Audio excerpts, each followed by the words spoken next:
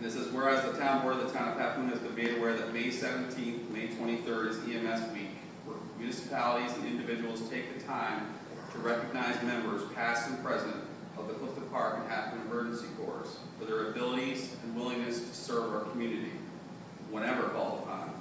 And whereas EMS week was authorized by President Ford in 1973 to celebrate the amazing work, the critical need for, and the dedication of our EMS members.